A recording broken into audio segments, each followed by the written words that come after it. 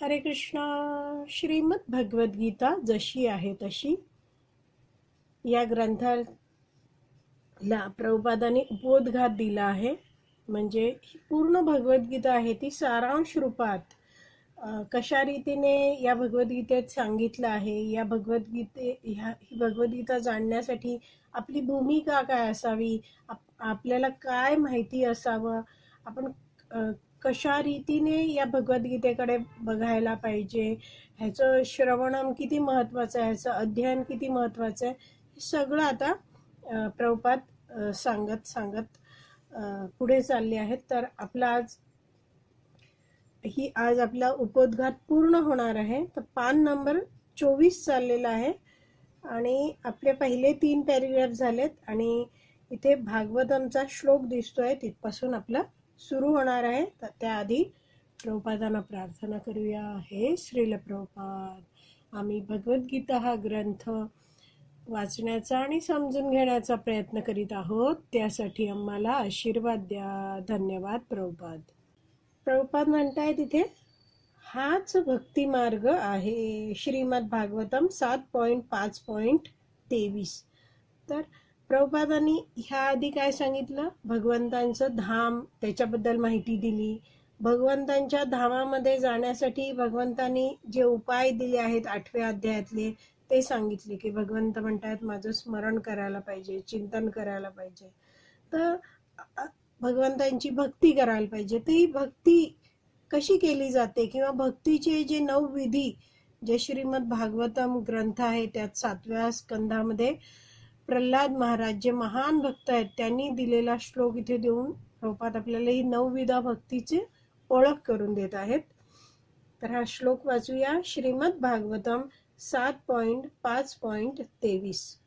श्रवणं कीर्तनं विष्णो स्मरणं पादसेवनम् अर्चनं वंदनं दास्यं सख्यम आत्मनिवेदनम्.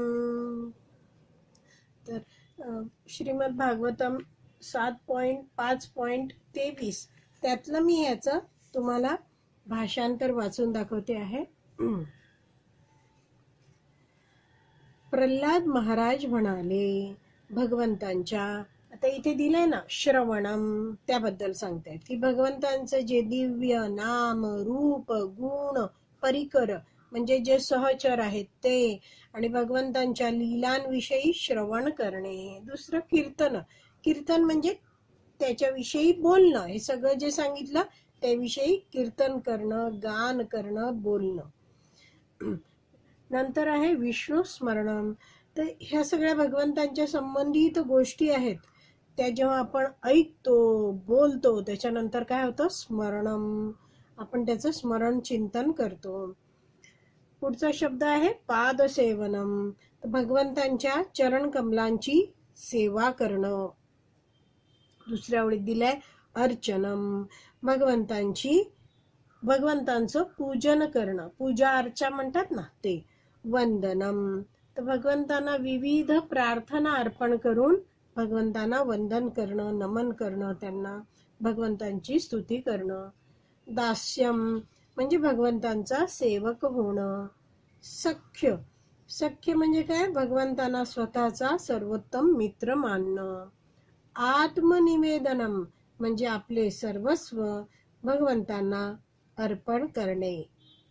तर ह्या 9 विधी आहेत भक्तीच्या, त्या प्रल्हाद महाराजांनी दिल्यात. आणि या श्लोकामध्ये आणखीन एक श्लोक आहे. तर पूर्ण अर्थ वाचते की हे 9 विधी आचरणात आणणे म्हणजेच शुद्ध भक्तिमय सेवा होय. ज्याने या 9 विधींद्वारे भगवान श्रीकृष्णांची सेवा करण्यासाठी आपले जीवन समर्पित केले आहे तो सर्वात श्रेष्ठ विद्वान असल्याचे आपण जाणले पाहिजे, कारण त्याने परिपूर्ण ज्ञानाची प्राप्ती केली आहे. आता इथे प्रभुपाद काय लिहितात ते वाचूया. या 9 विधींपैकी सर्वात सोपी पद्धत म्हणजे श्रवणम किंवा साक्षात्कारी व्यक्तीकडून भगवद्गीतेचे श्रवण करणे ही आहे. यामुळेच मनुष्य परमेश्वराचे चिंतन करण्यास प्रवृत्त होऊ शकेल.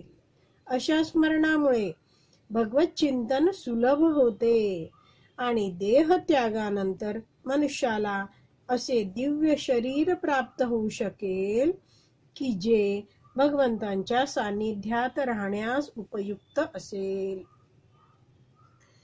तर इथे म्हटलं आहे की ज्ञान, तर हे ज्ञान श्रवणम जे आहे, आपण भगवंतांविषयी ज्ञान प्राप्त करायचे ते कुठून श्रवणम करायचं? साक्षात्कारी व्यक्तीकडून. भगवद्गीतेचं आपल्याला श्रवणम करायला पाहिजे. साक्षात्कारी व्यक्ती म्हणजे कोण? जो भगवान श्रीकृष्णांपासून जी गुरु शिष्य परंपरा आली आहे त्या परंपरेला म्हणतात अधिकृत गुरु शिष्य परंपरा. तर अशा परंपरेतून मनुष्याने श्रवण करायला पाहिजे. तर असं जेव्हा श्रवणम करतो तेव्हा काय होतं? पुढे जसं जे ऐकेल त्याच्याविषयी मनुष्य आहे तो बोलतो, म्हणजेच कीर्तन करतो. जे ऐकतोय, जे बोलतो त्याच्याच बद्दल स्मरणम होतं. म्हणजे काय? भगवंतांचं पुढे त्याचं स्मरण व्हायला लागतं. म्हणून इथे लिहाय की श्रवणम असं केल्यामुळे काय होतं? आपलं परमेश्वराचं चिंतन करायला आपण प्रवृत्त होतो. तर असं हे जे मनुष्याचं जीवनामध्ये जेव्हा तो आनंद म्हणजे भक्ती सुरू केली आहे भगवंतांच्या भक्तांकडून तो श्रवणम करतो आहे. तर कधी कधी श्रवण केलं पाहिजे, त्याला रोज नियमितपणे श्रवण करत जायला पाहिजे. तर असं तो स्मरण करत राहील, श्रवण करत राहील आणि मग त्याचं चिंतन स्मरण होत राहील. त्यामुळे काय होणार आहे? हळूहळू हळूहळू त्याचं मन जे आहे ते शुद्ध होत जाईल आणि भगवंतांविषयी नेहमी सारखं सारखं ऐकल्यावर हळूहळू भगवंतांप्रती प्रेम वाढायला सुरुवात होते. आणि त्यामुळे आपल्यात असावी श्रद्धा. श्रद्धा ही अतिशय महत्वाची आहे. श्रद्धेने रोज नियमितपणे आपल्याला हे भगवंतांचं ज्ञान देणारी जी भगवद्गीता आहे तिचं श्रवण कीर्तन आपल्याला करायला हवं. पुढे म्हटलं आहे की असं म्हणजे प्रवचनामध्ये प्रभुपाद म्हणतात की आपण भगवंतांविषयी ऐकण्याविषयी, भगवंतांविषयी बोलण्याविषयी, भगवंतांचं स्मरण करण्याविषयी इतकी सवय स्वतः लावून घेतली पाहिजे की मग आपल्याला भगवंतांविषयी बोलण्याशिवाय आपण राहूच शकणार नाही. भगवंतांचं स्मरण केल्याशिवाय राहूच शकणार नाही. तर अशी ही स्थिती आहे. ही कधी येईल आपल्याला? जर आपण नियमितपणे रोज भगवद्गीता भागवतम ह्याचं श्रवण करत राहिलो, तर रोज नामजप करत राहिलो तरच ही अवस्था येऊ शकते. आणि आयुष्यभर आपण असं केलं तर मृत्यूसमयी पण काय आहे? भगवंतांचं स्मरण होईलच. तर हे सगळे जे विधी आहेत भगवंतां 9 विधा भक्तीचे 9 विधी दिलेत. तर यामध्ये पहिले तर आपल्याला श्रवणम अतिशय महत्वाचं आहे. कारण जिथपर्यंत आपण भगवंतांविषयी ऐकणारच नाही, भगवंतांनी काय भगवद्गीतेत आज्ञा दिल्या ते जाणणारच नाही, तिथपर्यंत आपल्याला काय करायचंय, भगवंतांची भक्ती म्हणजे काय हे समजणारच नाही. तर आपण जेव्हा भगवंतांचे विषयी हे श्रवणम करतो तेव्हा आपल्याला कळतं की भगवंतांची भक्ती करताना मला काय करायचंय, मी हे कशासाठी करायचं आहे, मी कधी हे करायचं आहे, मग माझी ही भक्ती करताना काय भावना असायला पाहिजे, हे सगळं मार्गदर्शन भगवान श्रीकृष्णांनी या भगवद्गीतेत करून ठेवलेलं आहे. तर जर आपण अगदी व्यवस्थितपणे हे श्रवणम करत राहिलो तर काय होणार आहे? श्रवणम केल्याने आपलं जेव्हा श्रद्धा आणखीन वाढत जाईल आणि भक्तांचं मार्गदर्शन मिळेल आणि त्यानुसार आपण वागायला लागलो तर काय होणार? आपला हा जो भक्तीचा पाया आहे तो अतिशय मजबूत होणार आहे. आणि भक्तीचा पाया मजबूत असेल तर आपली श्रद्धा पण दृढ होत जाते आणि मग एकदम निष्ठेत ती बदलते आणि आपली आणखीन प्रगती होत जाते. आता आपण पुढे वाचूया. भगवंत पुढे सांगतात. इथे श्रीमद भगवद्गीतेचा 8.8 हा श्लोक दिला आहे. अभ्यास योग युक्तेन चेतसा नान्यगामिना परमं पुरुषं दिव्यं याति पार्थ अनुचिंतयन्। हे अर्जुना, जो पुरुषोत्तम भगवान म्हणून माझे ध्यान करतो, ज्याचे मन दृढ निश्चयाने विचलित न होता माझे चिंतन करण्यात संलग्न झाले आहे, तो निश्चितपणे माझी प्राप्ती करतो। इथे काय म्हटलं आहे? भगवंतांचं स्मरण कसं करायचं हे सांगितलं। अभ्यास योग युक्तेनं म्हणजे काय? पुन्हा पुन्हा तो आपल्या मनाला भगवंतांमध्ये लावतो आहे, पूर्ण श्रद्धेने भगवंतांच्या नामाचा जप करतो आहे, भगवंतांचं दर्शन घेतानाही अतिशय मनपूर्वक दर्शन घेतो आहे। अशा तऱ्हेने त्याची कार्य आहेत। अभ्यास योग युक्तेनं, योग भगवंतांशी तो जोडला जातो या सगळ्या विधींनी। चेतसा न अन्य गामिना म्हणजे मन कुठेही भगवंत सोडून आणखीन कुठेच लागून राहत नाही। म्हणजेच काय? तो भगवंतांची संलग्न होतो। कशा रीतीने संलग्न होतो आहे? दृढतेने संलग्न होतोय। तर असा जो व्यक्ती आहे, तर याबद्दल दुसऱ्या ओळीत काय म्हटलंय बघा। दुसऱ्या ओळीत शेवटून दुसरा शब्द आहे याती। याती म्हणजे असा व्यक्ती भगवंतांकडे जातो। तर असा जो आहे भगवंतांचं रोज नीट ध्यान करतो आहे, मन दृढ निश्चयी आहे, विचलित होत नाही, भगवंतांच्या चिंतन करण्यामध्ये मग्न आहे, तर तो व्यक्ती जीवनभर अशी चेतना ठेवतोय, तर तो मृत्यूनंतर काय? भगवत धामात जाईल। शेवटचा शब्द आहे श्लोकाचा पार्थ अनुचिंतयन। पार्थ म्हणजे अर्जुनाला म्हटलं आहे की अनुचिंतयन। अनु या शब्दाचा अर्थ आहे निरंतर आणि दुसरा शब्द आहे अर्थ आहे परंपरेनुसार। तर भगवंतांचे आपल्याला चिंतन जे करायचं आहे ते आपल्याला मनाला वाटेल तसं करायचं नाही, तर अधिकृत गुरु शिष्य परंपरेतील जे भक्त आहेत ते वैदिक शास्त्राचं आपल्याला वैदिक शास्त्राच्या बद्दल सांगतात, ते वाचून दाखवतात, आपल्याला शिकवतात, त्यातलं ज्ञान देतात। तर हे सगळं आपल्याला श्रवण करायचं आहे आणि त्यानुसारच आपल्याला भगवंतांचं ध्यान करायचं आहे, भगवंतांचं चिंतन करायचं आहे। आपल्याला मनाला वाटेल तसं वागायचं नाहीये। एवढं आपल्याला कळलं। आता पुढे वाचूया। पुढे प्रभुपाद म्हणतात, हा मार्ग अधिक खडतर नाही, तरी सुद्धा मनुष्याने अनुभवी व्यक्तीकडून ज्ञान घेणे आवश्यक आहे। तर प्रभुपाद म्हणतात मनुष्याने अनुभवी व्यक्तीकडून ज्ञान घेणं आवश्यक आहे। तो कुठचा मार्ग खडतर कठीण नाहीये? भगवंतांचं स्मरण करणं हा फार कठीण नाहीये। तर इथे काय दिलं आहे? इथे प्रभुपाद लिहितात बघा, तरी सुद्धा मनुष्याने अनुभवी व्यक्तीकडून ज्ञान घ्यायला पाहिजे।